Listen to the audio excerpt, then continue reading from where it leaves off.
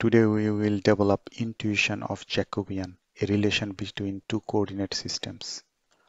To pull this spring by x distance, the required force is F.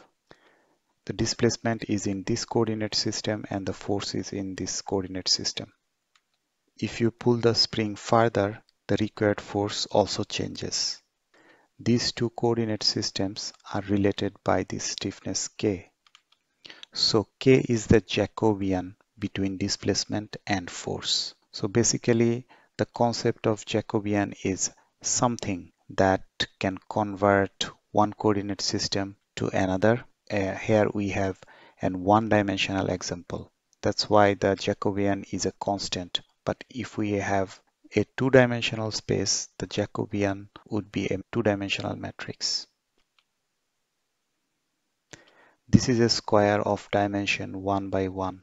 If we want to stretch it to make the square double, we can multiply this dimension with a stretch matrix to get the dimension in this coordinate system. So this matrix works like the stiffness K in one-dimensional case, and this is the Jacobian that transforms or stretches a square and makes the dimensions double. If we make the other diagonal components of the Jacobian non-zero, it will not only make the square double, but it will also have some shearing effect on the shape. Let's now see how we can construct this stretch Jacobian.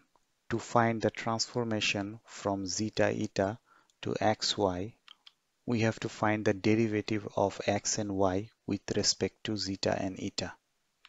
So the Jacobian is derivative of x with respect of zeta, derivative of x with respect of eta, and also derivative of y with respect to zeta and derivative of y with respect of eta. Let's focus at this derivative, del x by del zeta. Del zeta is change in zeta, which is 1, and del x is the change in x, which is 2.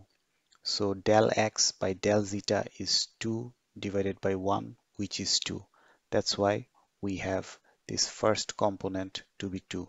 Similarly, for y, this is 2. Now let's see this component, del y by del zeta. When zeta changes, for example, zeta goes from here to here, then x goes from here to here, but in this line, the value of y does not change. So for del zeta, del y is 0. So 0 by del zeta is 0. Similarly, it's 0 for del x by del eta. For clarification, let's see when this component is non-zero. So for this Jacobian that transforms this square into this square, when zeta moves 1, we see that along x, y also changes. As a result, this component is non-zero. Similarly, you can make analogy that this component is also non-zero.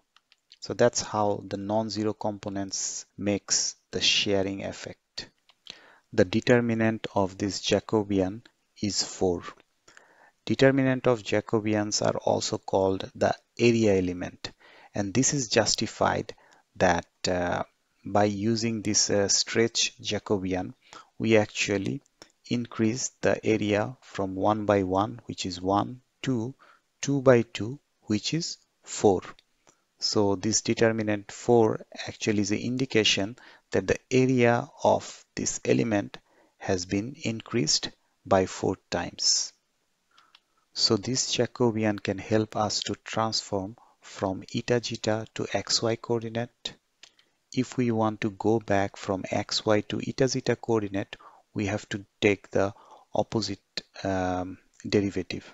So in this case, it was del x by del zeta, but here we have to do del zeta by del x and so forth. The beauty of Jacobian is if you know Jacobian for this, for example, the transformation from zeta eta to xy, you don't have to really do the other derivatives. You can just take these values of the first Jacobian and transpose it and later do a inverse, and you get the Jacobian, which is necessary to get the transformation from xy to zeta eta.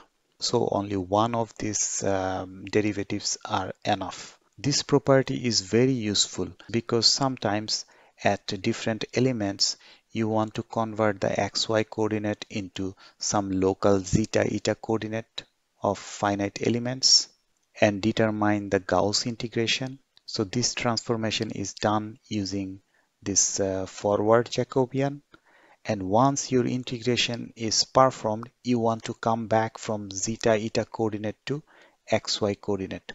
But to do that, you don't have to do or develop the Jacobian again. You can just use the previous Jacobian that you used and do the transform and then inverse to get back to xy coordinate.